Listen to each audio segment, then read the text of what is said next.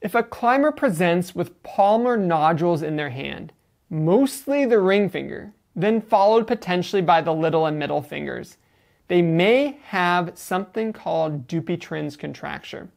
And this is typically not painful, and it may potentially be genetic. Now, there are different mechanisms and different hypotheses for how this may occur. One hypothesis is the increased prevalence in rock climbers may be from this repetitive trauma to the palmar fascia.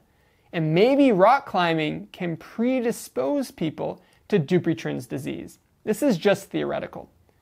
Now, the palmar fascia changes from collagen type 1 to collagen type 3, which is significantly thicker, and these nodules start appearing in the palm. This can further then progress to decrease range of motion, making it very difficult for climbers to fully extend their fingers. As you can see from this image, observation is one of the best ways to determine whether or not someone has a Dupuytren's contracture. But in addition to observation, research has been performed on rock climbers specifically to develop a self-diagnostic tool for climbers. In this study by Pervolesco and colleagues, they looked at developing a self-diagnostic tool for climbers to identify Dupuytren's contracture. The study involved 61 climbers, 46 men and 15 women with a mean age of 32. Using the self-diagnostic tool, 8.2% of the climbers in the study had a clinical diagnosis of Dupuytren's contracture, and there were no false negatives, although there were 3 false positives in the sample. Based on these results, the sensitivity of the self-diagnostic tool in this sample was 100%, and its specificity was 94.9%, which means this questionnaire is an accurate and precise self-diagnostic tool specifically for rock climbers to determine the diagnosis of Dupuytren's disease. So what were the 4 questions in this tool? Well, the first one, do you already have Dupuytren's disease diagnosed by a doctor? The second one, do you have any flexion deformity in one or more of your fingers? And this can be performed by the flat hand test. And there's an image, as you can see, of the flat hand test, placing your hands flat on the table to determine if you can fully press your hands into the table, and if there's a difference between a finger or a hand. The third question, can you notice or see on both of your palms or fingers nodules related to those in these pictures? And there's a visual picture, as you can see, of a hand with a Dupuytren's contracture.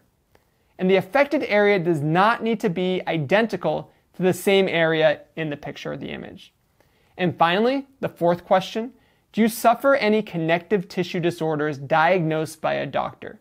And if yes, what kind? So this is a diagnostic tool that climbers can use on themselves. They can compare and contrast to the different tests as well as the pictures to determine if they have Dupuytren's disease. Now, in addition to this research, another research study was very interesting related to Dupuytren's disease. This study was performed by Belletta and colleagues, and it specifically looked at Dupuytren's and its influence of climbing on the disease process. In this study, there were 2 twins. Twin 1 was a secondary school teacher who started high-intensity climbing at the age of 22. A few months later, a first nodule appeared in his left palm. At the time of the study, at age 34, he had 2 palmar nodules in the left hand and 1 on the right. The second twin is a psychologist who runs marathons and has no nodules in his hands. The twins have no family history of Dupuytren's disease and no serious illnesses. Twin 1 is a moderate drinker, and twin 2 has a dust mite allergy and asthma. Now, this was an interesting study, but a big limitation to the study was it's a small sample size, a size of just 2.